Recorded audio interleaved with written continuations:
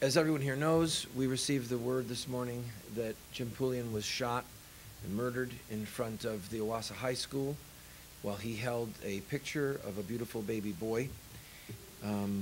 Jim was known and loved for 20 years at least in the pro-life movement. Jim the sign guy is what people called him because he was constantly carrying around signs, some of aborted babies who were killed by safe legal abortion, and some of healthy babies. This morning he was holding a sign with a picture of Jeremiah Truella, which was taken in 1993. It's a picture that's been used all over the world on pro-life signs. It's a little 4-week baby boy, and it's pretty much a tight head shot, and it just says life on the sign. Jim was doing what he does very often. He was seated at in his chair. He had his oxygen hooked up, and a man, 33-year-old assailant, came up and shot him several times, and he died. We pray that he receives a martyr's crown and that his work will be not just remembered but lionized. There are many timid souls in the pro-life movement who are afraid of conflict, and especially afraid of the reaction that showing both babies and aborted babies brings, especially aborted children. And one thing I want to say to all of my pro-life comrades around the country, and that is this: don't fear, don't stop. We must go forward. Don't flinch, don't retreat a single inch. Keep telling the truth and keep showing the truth, because God is the God of truth. We have to show these babies, and we have to be willing to pay a price. If you look at other historic social revolutions, the civil rights movement had martyrs. The labor movement to stop oppression of slave wages had martyrs. The abolitionist movement had martyrs. And from every indication we have right now, Jim appears to be the first pro-life martyr, and may God reward him richly. Abortion is murder, and when violence of this nature is sown, it is going to lead to more violence. We're dealing with a movement of death. The abortionists deliberately rip people apart, crush their skulls, throw their bodies in landfills and in sewers. So it should be no surprise that somebody would use lethal force against someone who is defending babies from lethal force. I'm joined today by Missy Smith, who is the founder and director of Wake Up, and by Rusty Thomas from Elijah Ministries in Texas. Both of them have a statement. Missy? This is a very sad day for pro-lifers across the country. This is our first martyr. It certainly shows the emotion and tenor across the country, the defensiveness for those of us that speak up for the slaughtering of innocent children. I too want to encourage people to continue to be brave, to speak up. Don't allow this terrible act of murder to slow us down. Continue to speak boldly, to stand beside your images, to sacrifice, if need be, to go to jail for what you believe, because there are 4,000 innocent children that are being slaughtered a day. The brains of little babies are being sucked out every single day. And we must stand up. As Mother Teresa said, a country that kills its own children is a country without hope. So let us all continue to have courage to see this man who was disabled himself. He was unprotected, and he was murdered while he was giving witness to life. So we have to look to him and continue to show the truth and let God shine through us. Let us be his voice, his feet, his hands, his arms, and speak up for the defenseless and the unprotected.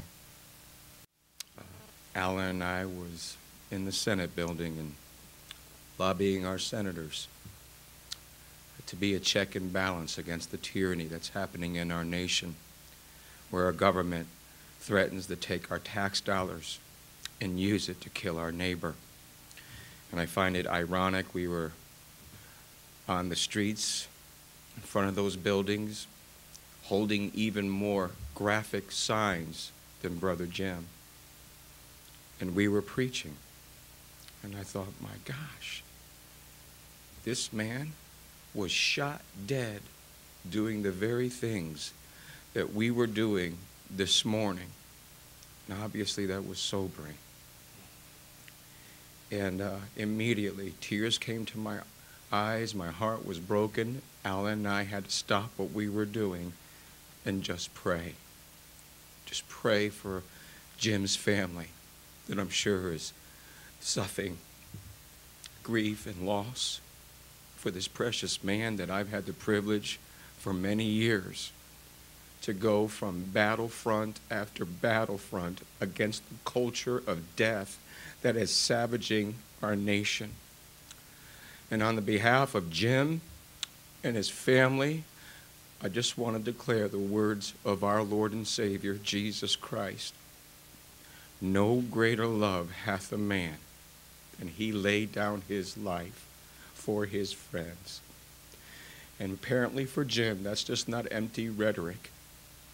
He has paid that price. And may the Lord receive him into glory, and may his works follow. In Jesus' name, amen. A word to our pro-life friends, especially those who are devout followers of Jesus. Jesus said, unless a grain of wheat falls into the ground and dies, it abides alone. But if it dies, it bears much fruit.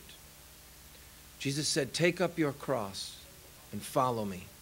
And there has to be a willingness in us to actually lay down our lives, if need be, in this fight to end child killing. And I submit to you and to those who see us, read about this, watch this, if you will say, God, here am I, send me.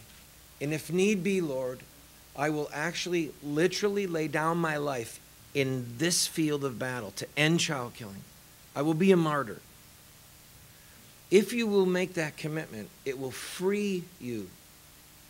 It doesn't terrify, it frees, it liberates. And if you look at the early church in the book of Acts, when martyrdoms began to take place, it actually had an emboldening effect upon the faithful. I know when I first heard, I thought, as Rusty did, we were doing this morning. We were holding up signs this morning outside of Capitol, big signs, preaching to the staff as they went in. And others in this movement have received death threats repeatedly over the years. But we cannot allow fear to grip us, and we cannot allow the threats of our enemies to intimidate us or to cause us to hold back one iota of our words or one iota of our actions. And so, I say again, abortion is murder. Those of you in the child killing industry, the days of legalized child killing are numbered. We will work, we will suffer, we will sacrifice, and if need be, we will lay down our lives to drive this demonic movement back to hell where it came from. There is a God in heaven who judges men and nations, who is the defender of the innocent, who hears the cry of the innocent, who hears the cry of blood that is howling from the land. The land fills the sewers of this nation where their precious lives have been snuffed out and where their bodies have been discarded. We will not stop until we have vanquished this evil from our land. So help us, God. Amen.